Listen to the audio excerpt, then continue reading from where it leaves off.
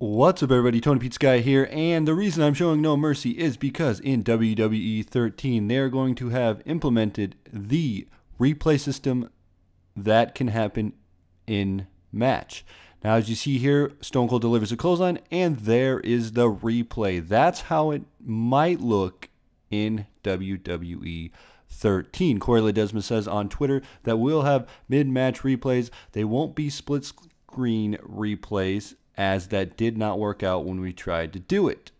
My honest opinion, the mid-match replays slow down the gameplay too much, and I'm not a huge fan of the whole mid-match replay like that. Anytime I would play these games, No Mercy, any of the WCW games, I would always turn the mid-match replay off. I thought it was annoying, but if they can implement it to a part where it doesn't slow down the gameplay too much, then maybe it will be good. If they have different camera angles, make it look more realistic.